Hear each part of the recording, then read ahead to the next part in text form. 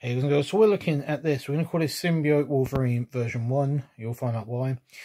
But another one of the symbiotes. Unfortunately, this got a bit scratched on the way. Might give it some top-up paint if I want at some point. It's not perfect on the other side either, but it's just not as bad.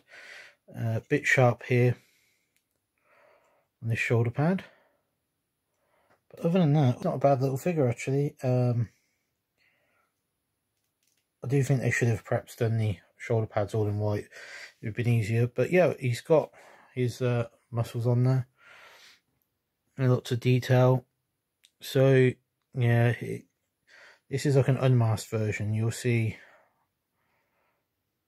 other variations of symbiote heroes and how they differ. But yeah, this is Wolverine. So you've just got this little spinal detail on the back and obviously the clear white. On the front, we've got all these abs and things going on.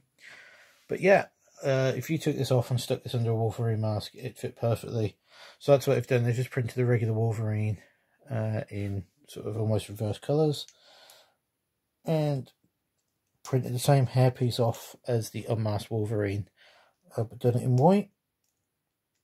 So very similar to the unmasked Wolverine as standard, but obviously it's meant to look like a symbiote. So next time guys, stay safe, keep fab.